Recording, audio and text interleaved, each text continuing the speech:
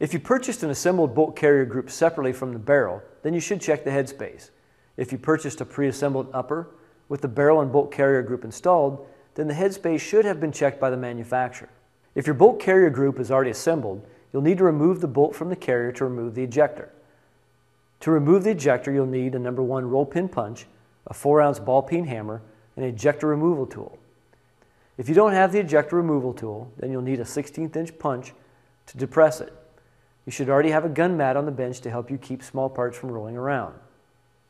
First, pull the firing pin retaining pin out of the carrier and remove the firing pin.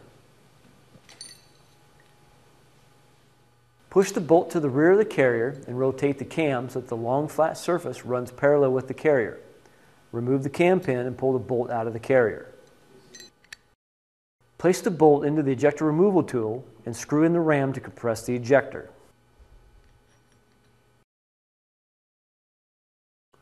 With the number 1 roll pin punch, drive out the ejector roll pin.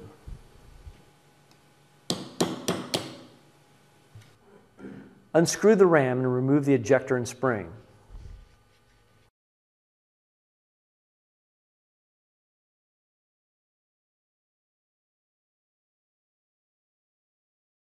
Insert the bolt back into the carrier with the extractor to the right.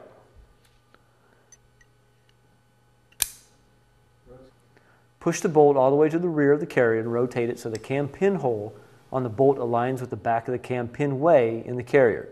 Insert the cam pin with its top length parallel to the carrier, then rotate the cam pin 1/4 turn. Insert the firing pin through the back of the carrier, through the cam pin and the bolt. The firing pin retains the cam pin. Install the firing pin retainer pin from the left-hand side of the carrier so it sits flush with the side of the carrier.